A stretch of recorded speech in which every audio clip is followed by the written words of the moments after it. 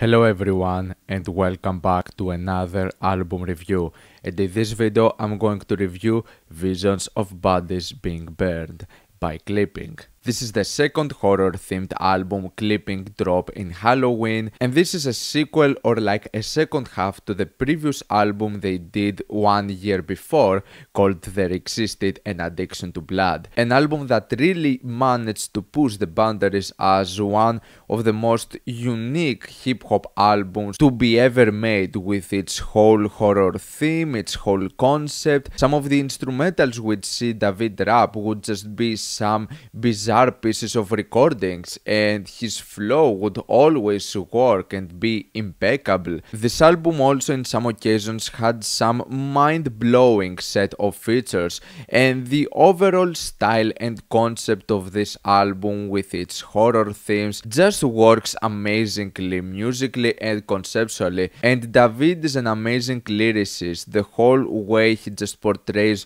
all of those stories being put together, it makes for some shockingly descriptive results, also tying them amazingly with some current socio-political struggles. This album is just a genius piece of work that in so many occasions could be considered a piece of art in both its music and its lyrics. However, for me, the self-titled Clipping album would still be my personal favorite work from them, and this is because the one thing that would make There Existed an Addiction to Blood somewhat inferior to this album is some of the interludes in this thing, as for the most part I would feel that the interludes was the main unnecessary thing about this album. They would mostly feel like filler. I get that they tried to just enhance the whole horror experience with some of the references over here, but I still felt that there were too much and not that much needed. And here's the thing, I got There Existed an Addiction to Blood on vinyl, and for some weird reason, I don't know why they decided to do this, but they actually just decided to not include the interludes over here, and just taking the main tracks out of this album, There Existed an Addiction to Blood actually becomes a 9 and my favorite Clipping album. So yeah, for the most part, the interludes actually felt like filler. They were not that necessary in order to make this album a captivating experience. So getting into Visions of Bodies Being Burned, I would start with a main negative on this album, and once again it's the interludes. I still thought that it was not necessary for all of those interludes to be in this album. It doesn't really add that much to the experience. However, I would say that compared to There Existed an Addiction to Blood, I actually thought that those interludes were slightly better and more well put together.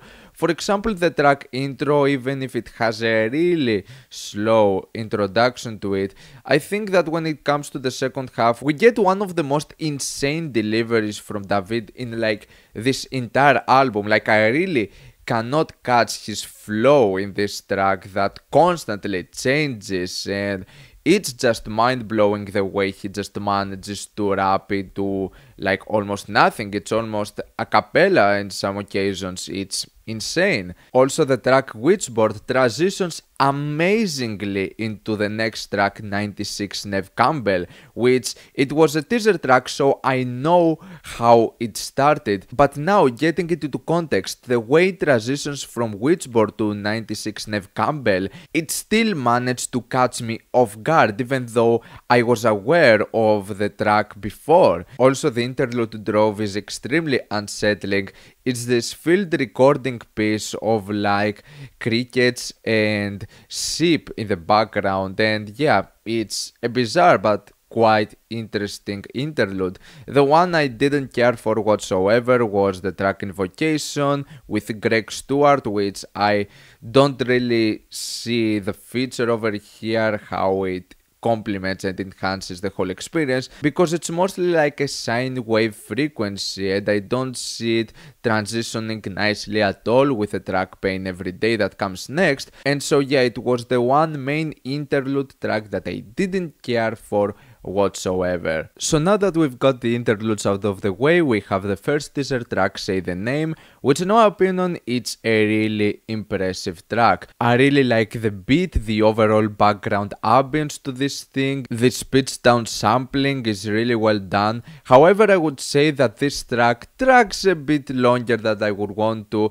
It's like 5 minutes and for the most part it's a pretty repetitive song. It doesn't really progress that much with the exception of like the final minute, which is a really amazing explosive part with those additional percussion and those additional scenes, and it makes for a very strong finisher. However, I would say that I sort of prefer the edited version that's on YouTube. It feels slightly more well put together compared to the original one. However, I still find it to be one of the greatest songs over here. I really like the whole melody to this and it has managed to grow on me. It's a really powerful track. 96 Neve Campbell is one of the tracks with my favorite features over here. Cam and China absolutely kill this track with her very haunting and really raunchy deliveries. I really love the way they rap over this really disturbing track with all of those different like horror themed samples.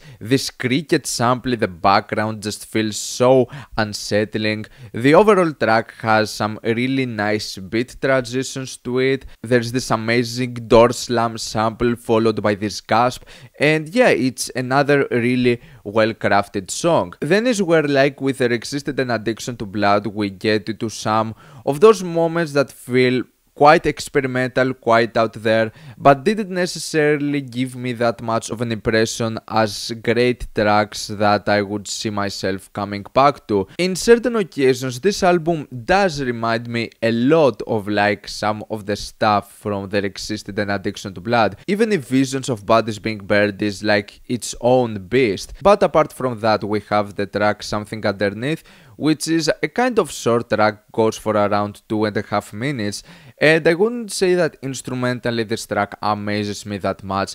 I really like though this glitch passage that goes from one ear to the next. It makes for a really unsettling experience. The one thing that it's such a big highlight on this album is David's flow in this thing, which is insane. In my opinion, this is one of the craziest deliveries we've heard from David in any song. Like, his rapping on this track is absolutely insane and there is like no beat to this thing. Now Make Them Dead feels like this album's version of the track Shut It Down from the previous one, which Shut It Down was actually one of my least favorite tracks from the previous album, and Make Them Dead is one of my least favorites in this album. Even though I really like the extremely harsh and noisy segment in this track, it just becomes repetitive quite fast and I didn't care for it all that much going forward. It also offers some of the most simplistic deliveries from David. The overall pacing of this track, it feels really one-dimensional, it's extremely minimalistic, and I admire that with the hook they were going for something different with those ethereal and unsettling voice passages that repeat dead,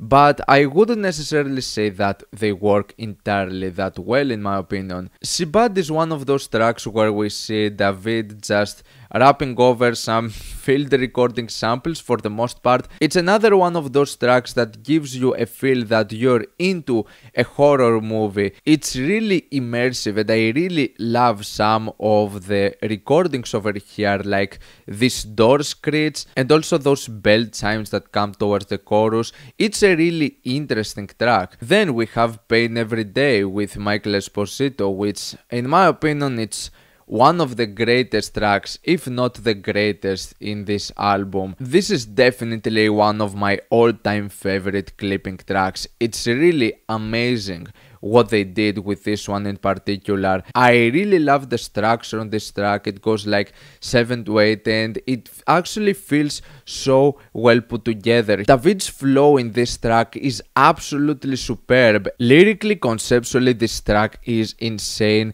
and the overall experience, it's like such a sad and harrowing track for the most part. Love the industrial slam samples, love this glitchy, plucky synth passage, and I also love the breakcore elements. didn't really expect to really see a breakcore moment in a clipping album, but in this track it definitely works amazing. Love some of the drum choices they used in this track. Also the end of this track with those breakcore parts combined with those string sections, it is so beautiful. What a gorgeous way to end a track. Check the Lock is one of the catchiest tracks over here. It has a groove to it, even if you still have some quite unsettling elements of production on this thing, but the bass line in this hook is like so groovy and so good. It's quite an interesting track.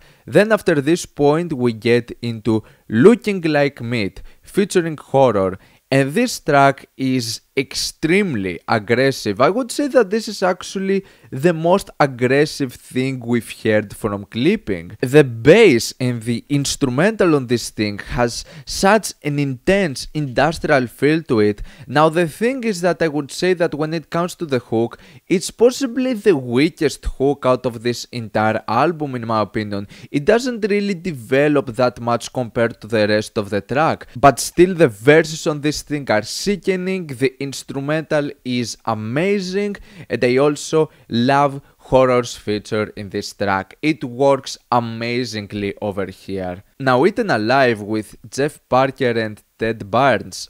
I really do not know what to say about this track. This is absolute chaos. This is such a chaotic track. I would never expect how much further clipping would go into experimenting with their sounds and their approaches on rap music, but they still never failed to amaze me, as this track is definitely one of the weirdest ones they've done. It's like a really chaotic industrial piece, like smashing and moving stuff into like a ball or something, and when you get towards the last minutes it becomes really intense. You don't have more vocals to it, and it's just combined with those weird free improvised guitar passages.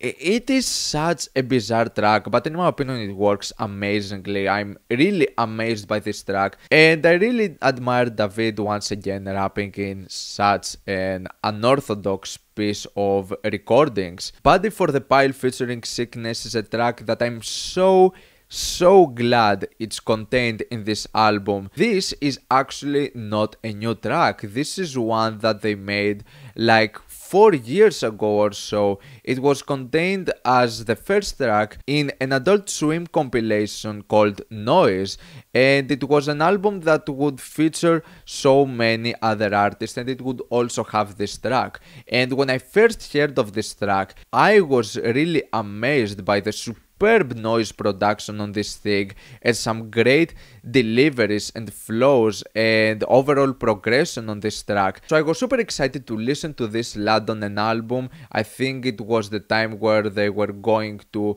release Splendor and Misery a few months after, and it didn't land on this album, and so I was like, okay, so this was just meant for the compilation. But I'm actually really glad that they decided to put this in here after 4 years. So it's a bit bizarre because, you know, we're talking about a track that it's not like new, it's like 4 years ago, but the interesting thing is that it works with the whole context of this album. Lyrically wise, it flows with the horror aesthetic of this album, and so it makes for one of the greatest highlights in this album. I absolutely love this track, and Sickness's contribution in this is absolutely amazing with the cut-up noise segments. He's a great noise producer. Then we get into one of the more different tracks over here, Enlacing.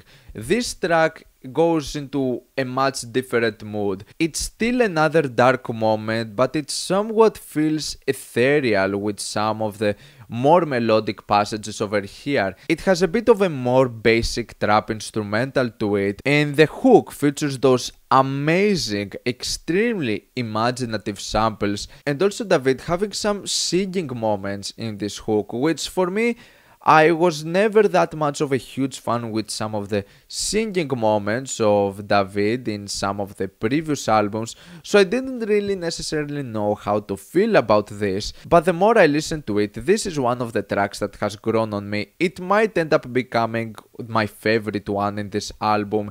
It's such an addictive track. It goes into so many great different elements of like instrumentation and pacing.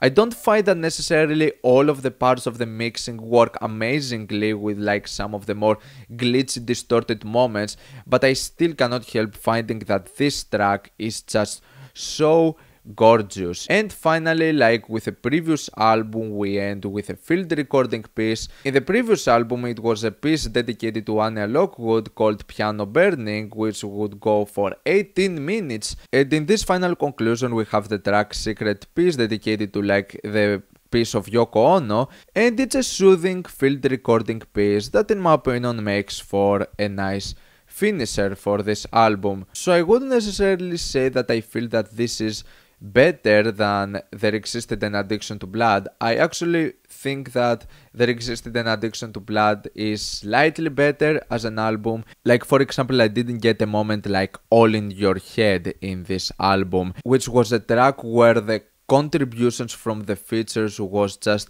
mind-blowing. One of the greatest set of features I've seen in a song, and I didn't really see that being the case with Visions of Bodies Being Burned. It was actually an album where I didn't really see how some of the features really contributed in the songs they were into. Other than that, this is another impressive album from Clipping. Like, they never disappoint.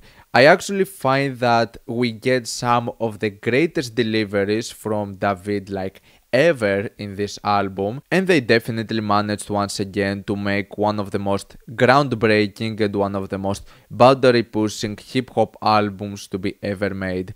I'm going to give Visions of Bodies Being Burned an 8- out of 10. What's your opinion on this album? Like it, dislike it, why, and what do you want me to review next time? Let me know down in the comments. Leave a like if you enjoyed the video, subscribe for more content like this. Thank you for watching, and I'll see you all in the next video. Goodbye.